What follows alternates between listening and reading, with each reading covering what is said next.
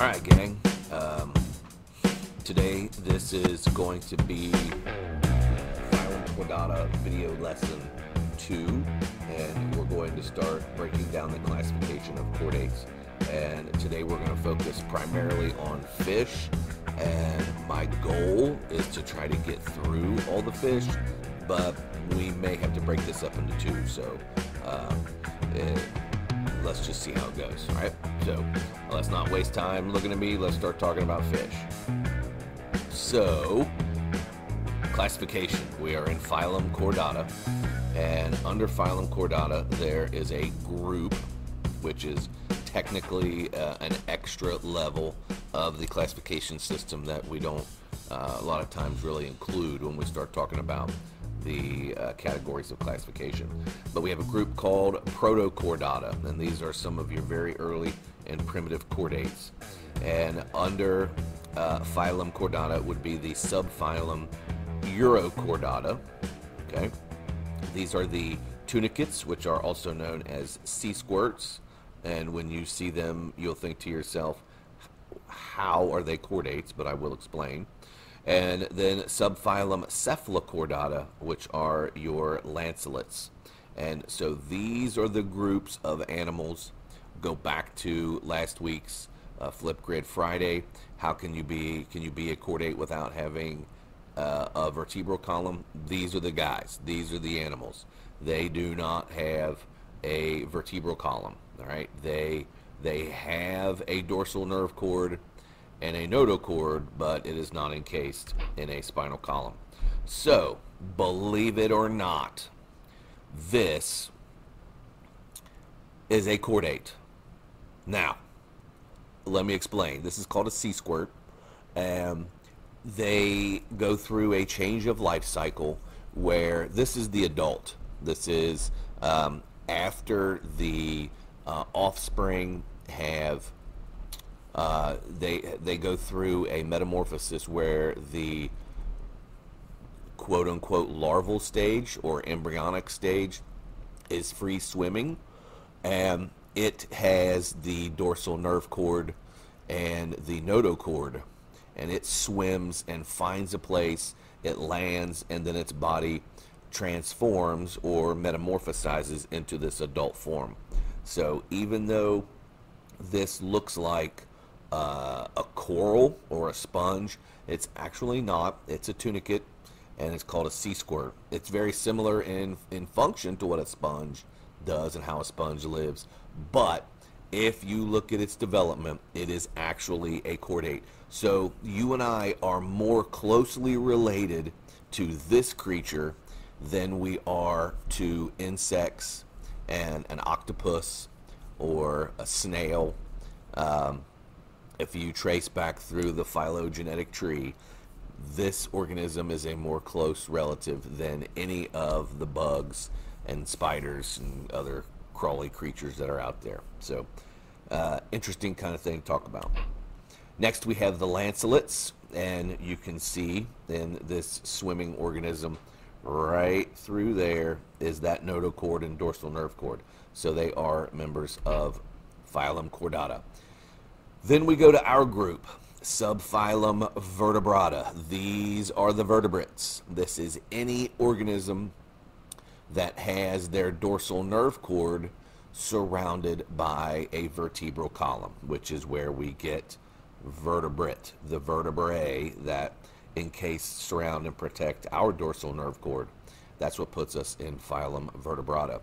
This includes the bony or a cartilaginous vertebrae. So we talked about on lesson 1 the sharks. They have a cartilaginous skeleton, but they form vertebrae that protects their spinal column, and that gives them the spinal cord. And the first in that group is superclass Agnatha. All right, these are the jawless fish. These are fish that, as their name would suggest, have no jaw. So let's take a look. This is a hagfish that is in class Myxinae, and it does not have a jaw. This kind of, everyone would think it's an eel. It's actually not an eel. It's a hagfish. It looks like an eel, but it is a jawless fish. And this lovely creature is in class Cephalospidomorphi, which is quite the mouthful. This is the lamprey, and as you can see, they don't have a jaw. They just have this large oral sucker that they use to attach to other fish, and then you can see all these teeth here. They use these teeth to then eat away at the tissue of the fish that they are on. But you can see there are the gill slits. You can see the eyeball there, so it does have bilateral symmetry. And in there is a nerve cord supported by vertebrae. And then here are some of the classes that have members that you are going to be more familiar with. So the group Phylum Chordata, we are in subphylum Vertebrata, then superclass Gnathostomata. This includes all the jawed fishes and all tetrapods. Now, tetrapods are organisms with 4 legs and 4 appendages. Now, you may be thinking we don't have 4 legs, but we do have 4 appendages, 2 legs, 2 arms. And so even though our mode of transportation is known as bipedal, which means we're up on 2, we do have 2 other limbs, so that would make us tetrapods. So the other groups or the classes that are grouped in superclass Gnathostomata would be class Chondriichthyes. These are the sharks, rays, skates, and the chimeras. They have a cartilaginous skeleton. Class Osteichthyes. Oste means bone. These are the bony fish. So for you fishermen out there, if you're a fan of bass fishing or catfish or panfish such as bluegill and crappie, you are very familiar with members of class Osteichthyes. Class Amphibia, which are going to be no surprise to anyone, the amphibians.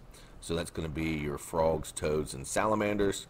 Class Reptilia are the reptiles, your snakes, turtles, tortoises, lizards, and the crocodilians, the alligators and the crocodiles. And class AVs are the birds. So they fly. Birds are you're flying. That's probably where the word aviation comes from. As you can see, the root is the same. And then our class, where we would be grouped, class Mammalia, and of course those are the mammals. So hopefully we are pretty aware what a mammal is. You know, warm-blooded, covered in hair, placental. We nurse our young. All right. So let's move on down the line. Let's get into the fish, and we'll see if we can get through this group. By definition, fish are gill-breathing, ectothermic, which means that's the zoological term for cold-blooded. You can't see, but I was doing air quotes around cold-blooded. Means their body temperature changes with the environment. They are aquatic. They live in the water. They are vertebrate, so they have a vertebral column that possesses fins and skin that is usually covered with scales. So usually covered with scales. There are exceptions to the rule. Catfish don't really have scales, but they are still considered fish. There are about 22,000 species. This is the largest group of all vertebrates. There are more fish vertebrates than there are any other group of species. If you add them all together, your fish are going to outnumber all the groups, which if you go back and where scientists say that everything came out of the water, so clearly evolved from aquatic organisms here on planet Earth.